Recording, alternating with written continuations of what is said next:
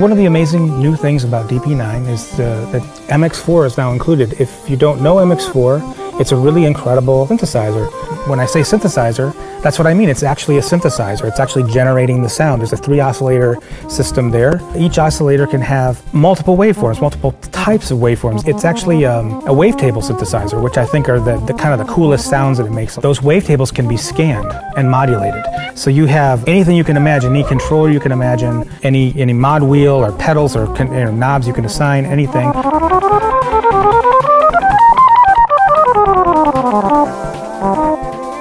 And not an incredibly complex interface. It's all right in front of you. It's all laid out very clearly. You can see everything. The other amazing thing is that all the parameters are automatable. So everything in it, the filters, the waveforms themselves.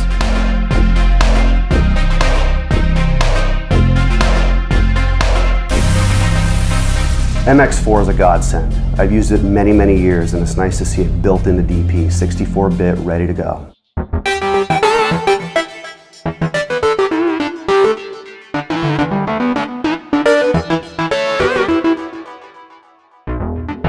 The other awesome thing is you can input an audio source, so you can take any audio from Performer and just run it through the synth and get creative with the LFOs and the filters and things like that.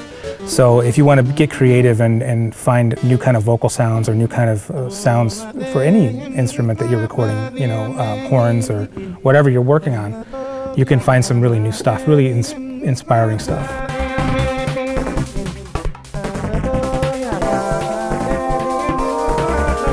I've oftentimes utilized MX4 for certain textures within my scores, and it's now nice to know that legacy projects come in seamlessly.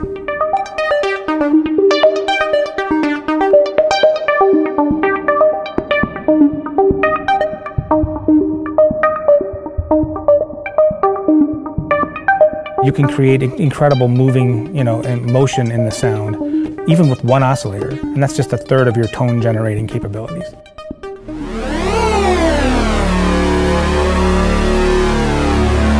If there's one thing that's really, to me, very boring and old, is just the idea of a static sound, static synthesizer sound. Where's the imagination? Where's the fun in that? I like sounds that move and breathe and kind of feel like they're alive, and MX4 can actually do that. And that really kind of blew me away when I first discovered that synth.